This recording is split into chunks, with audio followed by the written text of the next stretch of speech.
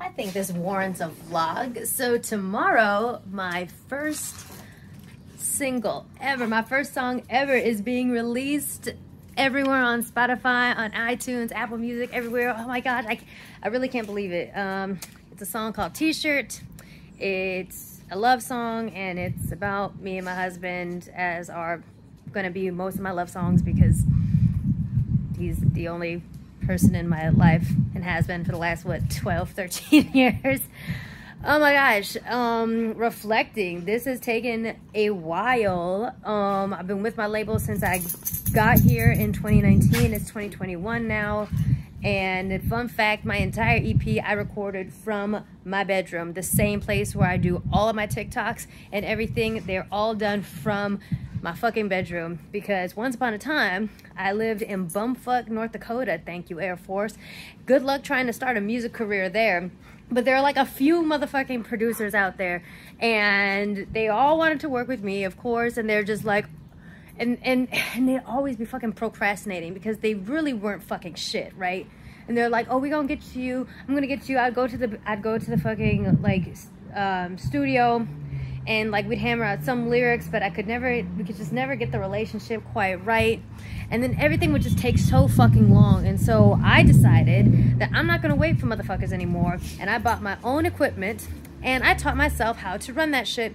And I made my own, I recorded my own EP by myself. It's actually on Spotify and iTunes, like everywhere. It's called Growing Pains, and it's under the name Nikki Robinson. It's not very good. Honestly, I don't... What I've got cooking now is way better than anything I ever did by myself. So, you can check it out if you want, but it's...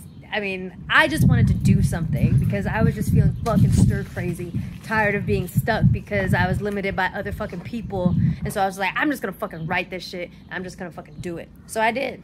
And so because of that, I have stayed keeping up with my equipment and shit. And so when quarantine happened, I was like, well, this shit is not, I cannot stop.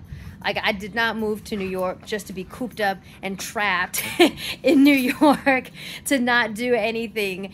And so my entire EP, I have recorded from that bedroom right over there, the same place as all those TikToks. And I'm finishing up recording, like literally as we speak. We're finishing up recording the EP. So, my God, T-shirt comes out tomorrow. Doing a live performance tonight.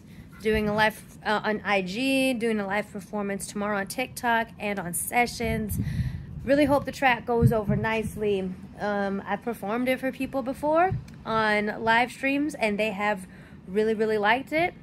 So it's gotten really good feedback so far. All the music that I've performed in public, my original songs, have gotten really good feedback. So I am very, I'm kind of excited.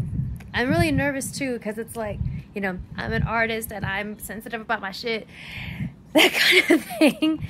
And so I'm just like, I really hope people like it. It's hard. It's like, it's a lot more, it's more nerve-wracking than putting out my fucking skits and shit, because I'm just like, you know, that it's like, like the song is like really comes from your heart. Like, so does my comedy, but it's just like, but these are like songs, you know?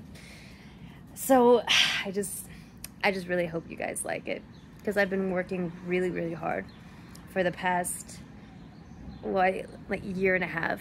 I've been working really, really hard for this. So,